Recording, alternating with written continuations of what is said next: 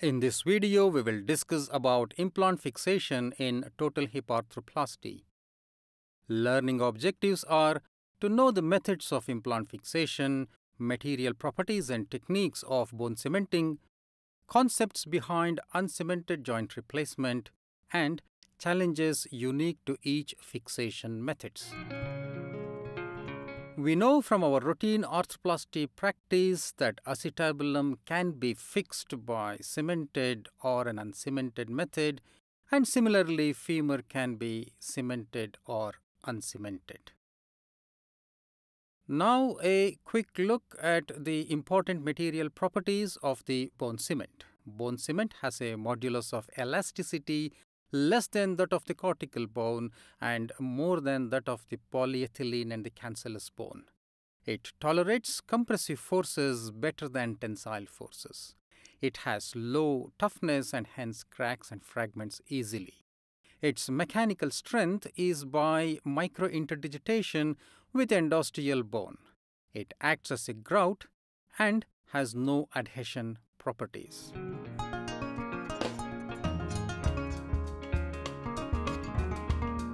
The third generation cementing technique is based on the following principles. Bone plug and pulse lavage help to clear the debris for better cementing. Vacuum mixing reduces porosity. Pressurization is facilitated by closing the canal distally with a bone plug, proximally with a trochanteric seal, and delivering the cement in a cement gun. All these processes help in micro-interdigitation of the bone and the cement. A stem centralizer is used to avoid varus alignment and obtain uniform cement mantle. A suitably sized canal filling stem can then be used. The uncemented prosthesis can be grouped into bone ingrowth prosthesis or bone on-growth prosthesis based on how the long-term mechanical stability is obtained. Bone ingrowth implants are porous coated. Bone grows into these pores and provide mechanical stability. In bone on-growth, microdivets allow bone to grow on and stabilize the implant. Either of them can be coated with hydroxyapatite. Being osteoconductive, it helps in early osteointegration of the prosthesis. To obtain this, it should be in a crystalline form and should be around 50 micron uniform thickness.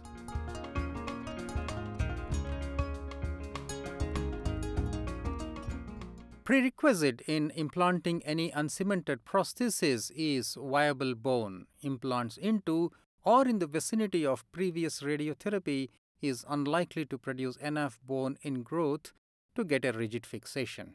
Other important parameters in bone ingrowth prosthesis are contact with the cortical bone, ideal porosity should be around 50%, pore size of 50 microns. Prosthesis should also be snugly fitting to the bone and have minimal motion for osteoblasts to produce bone. A gap of less than 50 microns and micromotion under 30 microns is preferred. Porous coated femoral stems can be of two types: proximal porous coated or extensively porous coated. Proximal porous coated stems fit rigidly to the proximal femur, producing a proximal seal and allowing proximal bone loading. When used with a polyethylene bearing surface, polyethylene debris tend to accumulate more distally and produce distal osteolysis. In case of extensively porous coated stem, fixation is more rigid distally, allowing distal bone loading leading to spot weld formation in the X-rays. Distal loading leads to proximal stress shielding. Polyethylene debris also accumulate around the proximal femur, contributing to osteolysis. Please refer to video on tribology of joints part 1 for more information about distribution of polyethylene wear particles.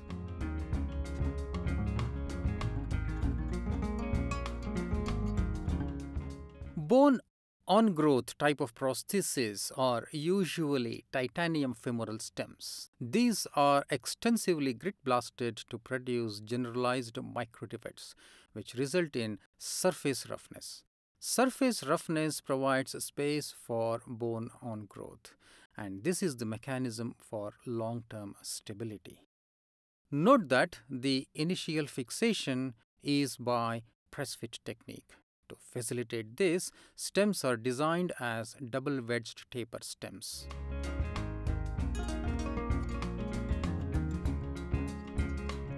Important challenges to be noted here are implant loosening due to inadequate initial stability and fracture due to excessive insertional force. Coming to the fixation techniques, this can be grouped into cemented, which includes standard cementing and line-to-line technique. Uncemented includes press-fit and line-to-line technique. Key feature in cemented fixation is micro-interdigitation of the cement with endosteal bone. In standard cementing technique, the aim is to obtain a uniform cement mantle of 2 to 4 millimeters all around the implant. It is applicable to both acetabulum and femoral stem. In line-to-line cementing, a suitably large canal-filling stem is used. Compared to standard cementing, the thickness of the cement mantle will be minimal. This technique is applicable to femoral stem and is termed French paradox. Paradox because it has been found to have good long-term survival in spite of minimal cement mantle. This is similar to French paradox of presumed low incidence of coronary artery disease in spite of high consumption of saturated fats.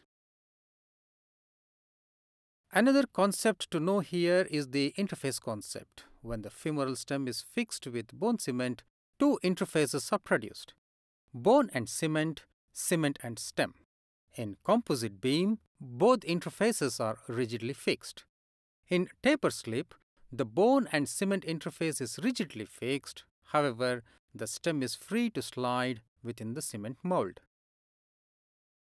To understand the interplay of mechanical forces in these fixations, we need to recall basic physics on cylinder stress. When force is applied to a closed cylinder, stress produced on the walls of the cylinder is distributed in three perpendicular planes, x, y, and z axes. Axial stress or the shear stress is produced along the long axis of the cylinder. Radial stress is produced along the radius of the cylinder, which is highest at the inner cortex and least at the outer cortex. The circumferential or the hoop stresses act tangential to the circumference and is highest over the outer cortex and least over the inner cortex. Now let's look at the interface concept in a little more detail. In composite beam, the axial or the shear stresses are high and circumferential or hoop stresses are low. As the stem, cement and bone all form a rigid pillar, there is a modulus mismatch at the stem tip, which becomes evident when the load is applied.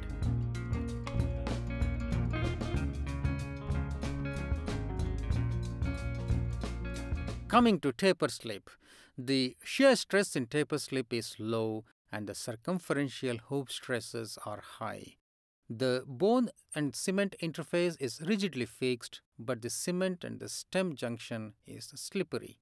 When load is applied, the stem slides within the cement mantle to reach a stable position. This is termed controlled stem subsidence. This you would have observed in most collarless polished tapered stems, also called CPT stems.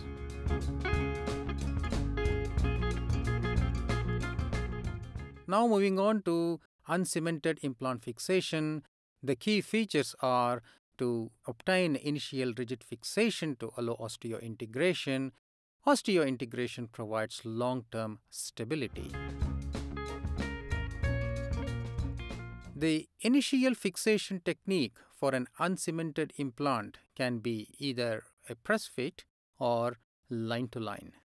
In press-fit technique, the bone is prepared to a particular size.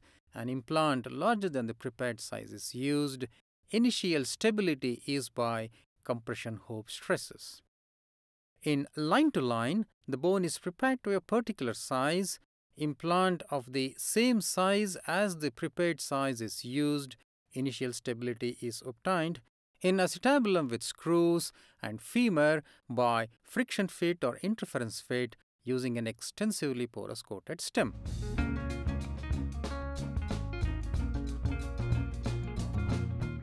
For safe placement of acetabular screws, it is important to appreciate the quadrant system developed by Vasilevsky.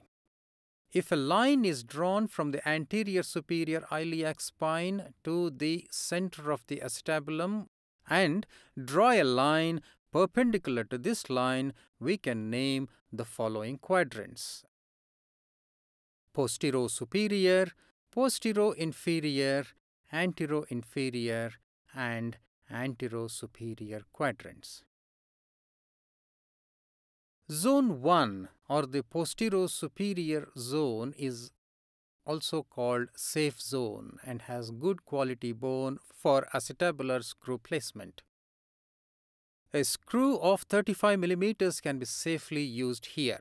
However, superior gluteal nerve and superior gluteal arteries are at risk of injury. Zone 2 or the postero-inferior zone is close to these important neurovascular structures: sciatic nerve, inferior gluteal nerve and vessels, internal pudendal vessels, and the pudendal nerve.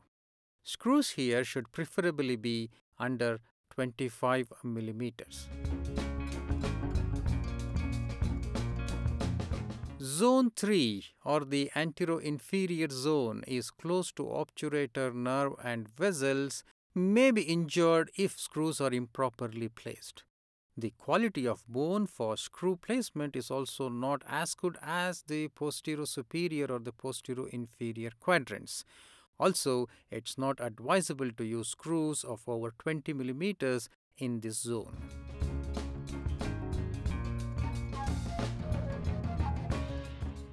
Zone 4 or the antero-superior zone has thin plate of bone and external iliac vessels are close by.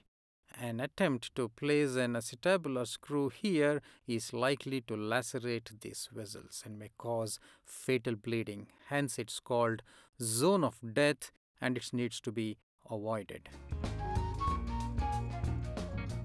One of the complications is seen more often in uncemented femoral stem fixation than in cemented femoral stem fixation is periprosthetic fracture.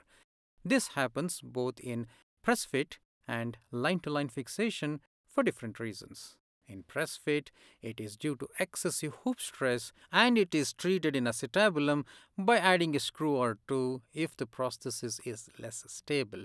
In femur, a long stem or addition of cables may be necessary. In line-to-line, the fracture is due to point loading if the stem is firmly inserted. And the treatment here is to use a revision stem to bypass the fracture and supplement it with cables.